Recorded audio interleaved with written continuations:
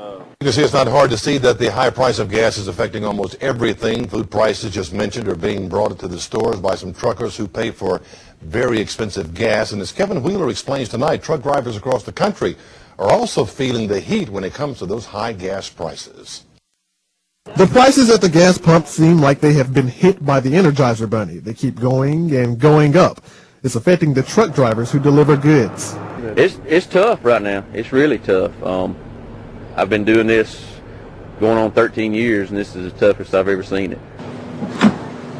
John Widener owns Southern Refrigerated Trucking. He says the struggle of keeping gas in 35 trucks is no joke. Everybody I've talked to is suffering. Trucks are getting harder to come by as far as for the customers are looking for trucks, because trucking companies are going out of business left and right these days. Crude oil prices are rising every day. It's now well over $100 a barrel. We're going to see a lot of inflation from this, and that's the sad part about it. Barry Willoughby has been selling trucks for 25 years. He says the business has had its ups and downs, but not like this. People don't appreciate these guys that run these trucks. They don't understand the struggle that they have just trying to make a dollar to go get them the food that they eat.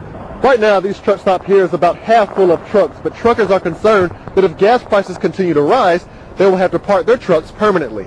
Truck drivers that own and operate their vehicles are really on the front lines of the struggle. It's driving a lot of them up to where they can't make it anymore, and they're going to have to either go into other fields or start turning over a company truck. They can all agree on one thing, and that is that something has to be done. Congress has got to step in or something.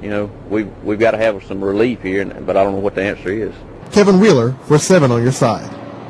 Widener said he is now paying nearly $4 a gallon for a gallon of gas, adding up to at least $1,000 a day to fill the gas tank.